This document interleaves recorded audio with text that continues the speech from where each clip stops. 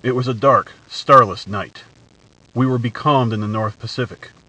Our exact position I do not know, for the sun had been hidden during the course of a weary, breathless week by a thin haze, which had seemed to float above us, about the height of our mastheads, at whiles descending and surrounding the shrouding sea. With there being no wind, we had steadied the tiller, and I was the only man on deck. The crew, consisting of 2 men and a boy, were sleeping forward in their den, while Will, my friend and the master of our little craft, was aft in his bunk on the port side of the little cabin. Suddenly, from out of the surrounding darkness, there came a hail. "Schooner! Ahoy!" The cry was so unexpected that I gave no immediate answer because of my surprise. It came again, a voice curiously throaty and inhuman, calling from somewhere upon the dark sea away on our port broadside. "Schooner! Ahoy!" "Hello!" I sung out, having gathered my wits somewhat. "What are you? What do you want?" "You need not be afraid," answered the queer voice, having probably noticed some trace of confusion in my tone. "I am only an old man."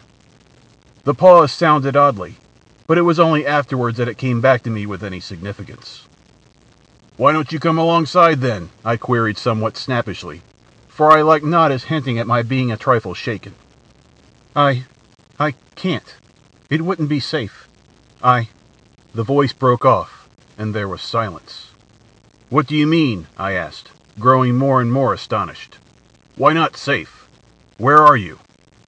I listened for a moment, but there came no answer, and then, a sudden indefinite suspicion, of I knew not what, coming to me, I stepped swiftly to the binnacle, and took out the lighted lamp. At the same time, I knocked on the deck with my heel to awaken Will. Then I was back at the side, throwing the yellow funnel of light out into the silent immensity beyond our rail. As I did so, I heard a slight muffled cry, and then the sound of a splash as though someone had dipped oars abruptly. Yet I cannot say that I saw anything with certainty, save it seemed to me that with the first flash of the light there had been something upon the waters, where now there was nothing. "Hello there!" I called. "What foolery is this?" But there came only the indistinct sounds of a boat being pulled away into the night.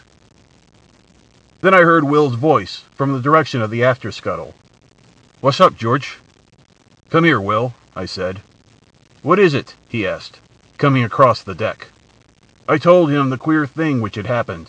He put several questions, then after a moment's silence he raised his hands to his lips and hailed, "Boat! Ahoy!" From a long distance away there came back to us a faint reply, and my companion repeated his call. Presently, after a short period of silence, there grew on our hearing the muffled sound of oars, at which Will hailed again. This time there was a reply. "Put away the light." "I'm damned if I will," I muttered, but Will told me to do as the voice bade, and I shoved it down under the bulwarks. "Come nearer," he said, and the oar strokes continued. Then, when apparently some half-dozen fathoms distant, they again ceased. "Come alongside!" exclaimed Will. "There's nothing to be frightened of aboard here. Promise me that you will not show the light." "What's to do with you?" I burst out, "that you're so infernally afraid of the light?" "Because," began the voice, and stopped short. "Because what?" I asked quickly. Will put his hand on my shoulder.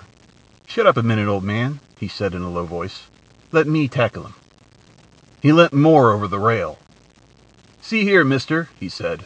"This is a pretty queer business, you coming upon us like this, right out in the middle of the blessed Pacific. How are we to know what sort of hanky-panky trick you're up to? You say there's only one of you. How are we to know, unless we get a squint at you, eh? What's your objection to the light, anyway?" As he finished I heard the noise of the oars again, and then the voice came, but now from a greater distance, and sounding extremely hopeless and pathetic. "I am sorry, and I would not have troubled you, only I am hungry, and so is she." The voice died away, and the sound of oars dipping irregularly was borne to us. "Stop!" sung out Will. "I don't want to drive you away. Come back. We'll keep the light hidden if you don't like it." He turned to me. "It's a damn queer rig, this, but I think there's nothing to be afraid of." There was a question in his tone, and I replied, "No, I think the poor devil's been wrecked around here and gone crazy." The sound of the oars drew near. "Shove that lamp back in the binnacle," said Will, and then he leaned over the rail and listened. I replaced the lamp and came back to his side. The dipping of the oars ceased some dozen yards distant. "Won't you come alongside now?" asked Will, in an even voice. "I have had the lamp put back in the binnacle." "I cannot," replied the voice. "I dare not come nearer. I dare not even pay you for the provisions." "That's all right," said Will, and hesitated. "You're welcome to as much grub as you can take." Again he hesitated. "You are very good," exclaimed the voice. "May God, who understands everything, reward you." It broke off huskily. The lady," said Will abruptly, "is she—" "I have left her behind upon the island," came the voice. "What island?" I cut in. "I know not its name," returned the voice. "I would to God—" it began, and checked itself suddenly. "Could we not send a boat for her?" asked Will at this point. "No!" said the voice, with extraordinary emphasis. "My God, no!" There was a moment's pause, then it added, in a tone which seemed a merited reproach. "It was because of our want I ventured, because her agony tortured me." "I'm a forgetful brute!" exclaimed Will. "Just wait a minute, whoever you are, and I will bring you up something at once." In a couple of minutes he was back again, and his arms were full of various edibles. He paused at the rail. "Can't you come alongside for them?" he asked. "No, I dare not," replied the voice, and it seemed to me that in its tones I detected a note of stifled craving, as though the owner hushed a mortal desire. It then came to me in a flash that the poor old creature out there in the darkness was suffering for actual need of that which Will held in his arms, and yet, because of some unintelligible dread, refraining from dashing to the side of our little schooner and receiving it. And with the lightning-like conviction there came the knowledge that the invisible was not mad, but sanely facing some intolerable horror.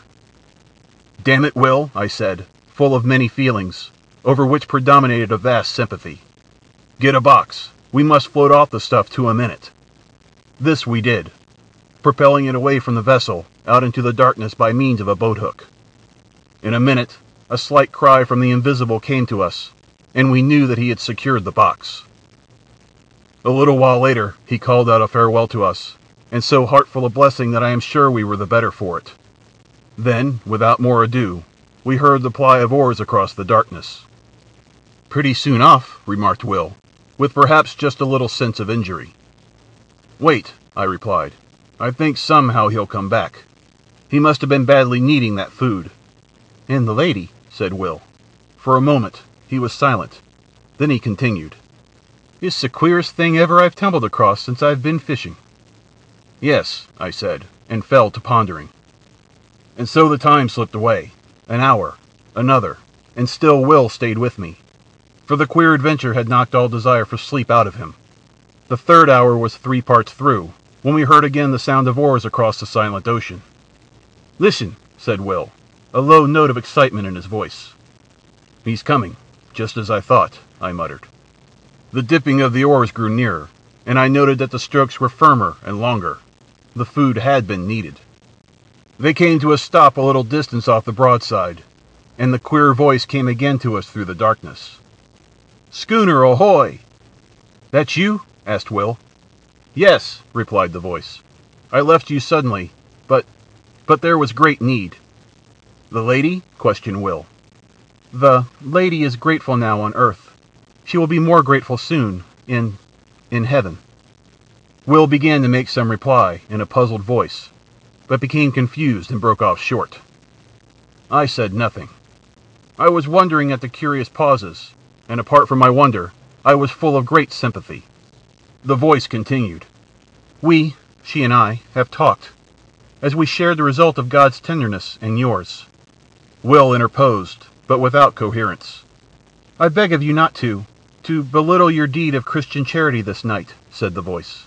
"Be sure that it has not escaped his notice." It stopped, and there was a full minute's silence. Then it came again. "We have spoken together upon that which has befallen us. We had thought to go out without telling any, of the terror which has come into our lives." She is with me in believing that tonight's happenings are under a special ruling, and that it is God's wish that we should tell you all that we have suffered since... Yes, said Will softly. Since the sinking of the Albatross. Ah, I exclaimed involuntarily. She left Newcastle for Frisco some 6 months ago, and hasn't been heard of since. Yes, answered the voice, but some few degrees to the north of the line she was caught in a terrible storm, and demasted. When the day came it was found that she was leaking badly, and presently, it falling to a calm, the sailors took to the boats, leaving a young lady, my fiancée, and myself upon the wreck. We were below, gathering a few of our belongings when they left. They were entirely calloused through fear, and when we came up upon the deck, we saw them only as small shapes afar off upon the horizon. Yet we did not despair, but set to work and constructed a small raft. Upon this we put such few matters as it would hold, including a quantity of water and some ship's biscuit. Then, the vessel being very deep in the water, we got ourselves onto the raft and pushed off. It was later, when I observed that we seemed to be in the way of some tide or current, which bore us from the ship at an angle, so that in the course of 3 hours, by my watch, her hull became invisible to our sight, her broken mast remaining in view for a somewhat longer period. Then, towards evening, it grew misty, and so through the night. The next day we were still encompassed by the mist, the weather remaining quiet. For 4 days we drifted through this strange haze, until, on the evening of the 4th day, there grew upon our ears the murmur of breakers at a distance. Gradually it became plainer, and somewhat after midnight it appeared to sound upon either hand at no very great space. The raft was raised upon a swell several times, and then we were in smooth water, and the noise of the breakers was behind. When the morning came, we found that we were in a sort of great lagoon, but of this we noticed little at the time, for close before us, through the enshrouding mist, loomed the hull of a large sailing vessel. With one accord, we fell upon our knees and thanked God, for we thought that here was the end of our perils. We had much to learn. The raft drew near to the ship, and we shouted on them to take us aboard, but none answered. Presently the raft touched against the side of the vessel, and seeing a rope hanging downwards I seized it and began to climb. Yet I had much ado to make my way up, because of a kind of grey, lichenous fungus, which had seized upon the rope, and which blotched the side of the ship lividly. I reached the rail and clambered over it onto the deck. Here I saw that the decks were covered in great patches with grey masses, some of them rising into nodules several feet in height. But at the time I thought less of this matter than of the possibility of there being people aboard the ship. I shouted, but none answered. Then I went to the door below the poop deck. I opened it and peered in. There was a great smell of staleness, so that I knew in a moment that nothing living was within, and with the knowledge I shut the door quickly, for I felt suddenly lonely. I went back to the side where I had scrambled up. My sweetheart was still sitting quietly upon the raft. Seeing me look down, she called up to know whether there was any on board of the ship. I replied that the vessel had the appearance of having been long deserted, but that if she would wait a little, I would see whether there was anything in the shape of a ladder by which she could ascend to the deck. Then we would make a search through the vessel together. A little later, on the opposite side of the decks, I found a rope side ladder. This I carried across, and a minute afterwards she was beside me. Together we explored the cabins and apartments in the after part of the ship, but nowhere was there any sign of life. Here and there within the cabins themselves, we came across odd patches of that queer fungus, but this, as my sweetheart said, could be cleansed away. In the end, having assured ourselves that the after portion of the vessel was empty, we picked our way to the bows, between the great, ugly grey nodules of that strange growth. And here we made a further search, which told us that there was indeed none aboard but ourselves. This being now beyond any doubt, we returned to the stern of the ship and proceeded to make ourselves as comfortable as possible. Together we cleared out and cleaned 2 of the cabins, and after that made examinations whether there was anything edible in the ship. This I soon found was so, and thanked God in my heart for his goodness. In addition to this, I discovered the whereabouts of the fresh water pump, and having fixed it, I found the water drinkable, though somewhat unpleasant to the taste. For several days we stayed aboard the ship, without attempting to get to the shore. We were busily engaged in making the place habitable. Yet even thus early we became aware that our lot was even less to be desired than might have been imagined. For For though, as a first step, we scraped away the odd patches of growth that studded the floors and walls of the cabins and salon, yet they returned almost to their original size within the space of 24 hours, which not only discouraged us, but gave us a feeling of vague unease. Still, we would not admit ourselves beaten, so set to work afresh, and not only scraped away the fungus, but soaked the places where it had been with carbolic, a canful of which I had found in the pantry. Yet by the end of the week, the growth had returned in full strength, and in addition, it had spread to other places, as though our touching it had allowed germs from it to travel elsewhere. On the 7th morning, my sweetheart woke to find a small patch of it growing on her pillow, close to her face. At that she came to me, so soon as she could get her garments upon her. I was in the galley at the time lighting the fire for breakfast. "Come here, John," she said, and led me aft. When I saw the thing upon her pillow I shuddered, and then and there we agreed to go right out of the ship, and see whether we could not fare to make ourselves more comfortable ashore. Hurriedly we gathered together our few belongings, and even among those I found the fungus had been at work, for one of her shawls had a little lump of it growing near one edge. I threw the whole thing over the side, without saying anything to her. The raft was still alongside, but it was too clumsy to guide, and I lowered down a small boat that hung across the stern, and in this we made our way to the shore. Yet, as we drew near to it, I became gradually aware that here the vile fungus, which had driven us from the ship, was growing riot. In places it rose into horrible, fantastic mounds, which seemed almost to quiver, as with a quiet life, when the wind blew across them. Here and there it took on the forms of vast fingers, and in others it just spread out flat and smooth and treacherous. Odd places, it appeared as grotesque stunted trees, seeming extraordinarily kinked and gnarled, the whole quaking vilely at times. At first it seemed to us that there was no single portion of the surrounding shore which was not hidden beneath the masses of the hideous lichen. Yet in this I found we were mistaken, for somewhat later, coasting along the shore at a little distance, we descried a smooth white patch of what appeared to be fine sand, and there we landed. It was not sand. What it was I do not know. All that I have observed is that upon it the fungus will not grow, while everywhere else, save where the sand-like earth wanders oddly pathwise amid the grey desolation of the lichen, there is nothing but that loathsome greyness. It is difficult to make you understand how cheered we were to find one place that was absolutely free from the growth, and here we deposited our belongings. Then we went back to the ship for such things as it seemed to us we should need. Among other matters, I managed to bring ashore with me one of the ship's sails, with which I constructed 2 small tents, which, though exceedingly rough-shaped, served the purpose for which they were intended. In these we lived, and stored our various necessities.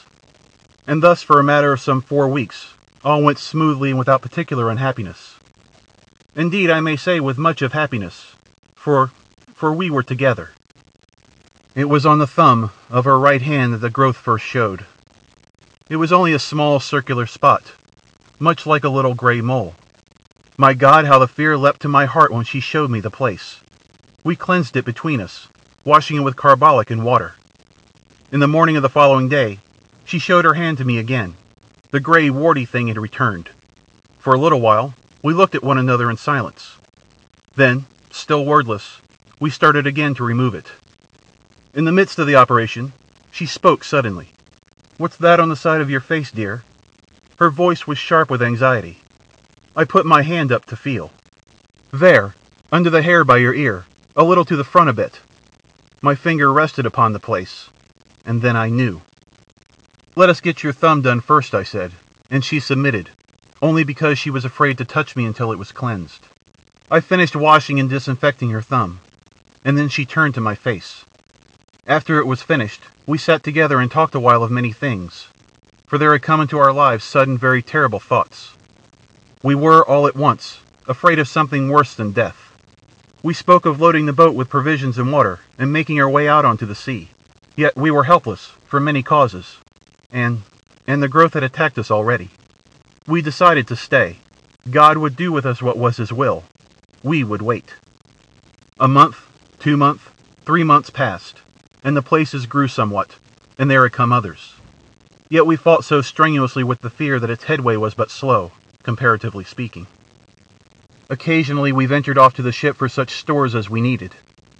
There we found that the fungus grew persistently. One of the nodules on the main deck became soon as high as my head. We had now given up all thought or hope of leaving the island. We had realized that it would be unallowable to go among healthy humans, with the things from which we were suffering. With this determination and knowledge in our minds, we knew that we should have to husband our food and water, for we did not know at that time, but that we should possibly live for many years. This reminds me that I have told you that I am an old man. Judged by the years, this is not so. But, he broke off, then continued somewhat abruptly. As I was saying, we knew that we should have to use care in the matter of food, but we had no idea then how little food there was left of which to take care. It was a week later that I made the discovery that all the other bread tanks, which I had supposed full, were empty, and that, beyond odd tins of vegetables and meat and some other matters, we had nothing on which to depend, but the bread in the tank, which I had already opened. After learning this, I bestirred myself to do what I could, and set to work at fishing in the lagoon, but with no success. At this, I was somewhat inclined to feel desperate until the thought came to me to try outside the lagoon in the open sea. Here at times I caught odd fish, but so infrequently that they proved of but little help in keeping us from the hunger which threatened. It seemed to me that our deaths were likely to come by hunger, and not by the growth of the thing which had seized upon our bodies. We were in this state of mind when the 4th month wore out, when I made a very horrible discovery. One morning, a little before midday, I came off from the ship with a portion of the biscuits which were left. In the mouth of her tent I saw my sweetheart sitting, eating something.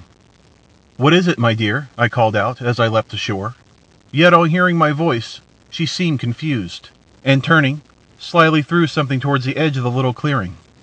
It fell short, and a vague suspicion having arisen within me, I walked across to pick it up. It was a piece of the grey fungus. As I went to her with it in my hand, she turned deadly pale, then rose red. I felt strangely dazed and frightened. my dear," I said, and could say no more. Yet at words she broke down and cried bitterly. Gradually, as she calmed, I got from her the news that she had tried it the preceding day, and liked it. I got her to promise on her knees not to touch it again, however great our hunger. After she had promised, she told me that the desire for it had come suddenly, and that until the moment of desire, she had experienced nothing towards it but the most extreme repulsion. Later in the day, feeling strangely restless, and much shaken with the thing which I had discovered, I made my way along one of the twisted paths, formed by the white sand-like substance, which led among the fungoid growth. I had once before ventured along there, but not to any great distance. This time, being involved in perplexing thought, I went much further than hitherto. Suddenly I was called to myself by a queer hoarse sound on my left. Turning quickly, I saw that there was movement among an extraordinarily shaped mass of fungus, close to my elbow. It was swaying uneasily, as though it possessed life of its own. Abruptly, as I stared, the thought came to me that the thing had a grotesque resemblance to the figure of a distorted human creature. Even as the fancy flashed into my brain, there was a slight sickening noise of tearing, and I saw that one of the branch-like arms was detaching itself from the surrounding grey masses, and coming towards me. The head of the thing, a shapeless grey ball, inclined in my direction. I stood stupidly, and the vile arm brushed across my face. I gave out a frightened cry, and ran back a few paces. There was a sweetish taste upon my lips where the thing had touched me. I licked them, and was immediately filled with an inhuman desire. I turned and seized a mass of the fungus. Then more, and more. I was insatiable. In the midst of devouring, the remembrance of the morning's discovery swept into my mazed brain. It was sent by God. I dashed the fragment I held to the ground. Then, utterly wretched, and feeling a dreadful guiltiness, I made my way back to the little encampment. I think she knew, by some marvellous intuition which love must have given, so soon as she set eyes on me. Her quiet sympathy made it easier for me, and I told her of my sudden weakness, yet omitted to mention the extraordinary thing which had gone before. I desired to spare her all unnecessary terror. But for myself, I had added an intolerable knowledge, to breed an incessant terror in my brain. For I doubted not, but that I had seen the end of one of those men who had come to the island in the ship in the lagoon, and in that monstrous ending I had seen our own. Thereafter we kept from the abominable food, though the desire for it had entered our blood. Yet our drear punishment was upon us, For day by day, with monstrous rapidity, the fungoid growth took hold of our poor bodies. Nothing we could do would check it materially, and so we who had been human became, well, it matters less each day. Only we had been man and maid. And day by day the fight is more dreadful, to withstand the hunger lust for the terrible lichen. A week ago we ate the last of the biscuit, and since that time I have caught 3 fish. I was out here fishing tonight, when your schooner drifted upon me out of the mist. I hailed you. You know the rest. And may God, out of his great heart, bless you for your goodness to a couple of poor outcast souls. There was the dip of an oar, another. Then the voice came again, and for the last time, sounding through the silent surrounding mist, ghostly and mournful. God bless you. Goodbye. Goodbye, we shouted together hoarsely, our hearts full of many emotions. I glanced about me. I became aware that the dawn was upon us. The sun flung a stray beam across the hidden sea, pierced the mist dully, and lit up the receding boat with a gloomy fire. Indistinctly I saw something nodding between the oars. I thought of a sponge, a great grey nodding sponge. The oars continued to ply. They were grey, as was the boat, and my eyes searched a moment vainly for the conjunction of hand and oar. My gaze flashed back to the head. It nodded forward as the oars went backward for the stroke. Then the oars were dipped. The boat shot out of the patch of light, and the thing went nodding into the mist.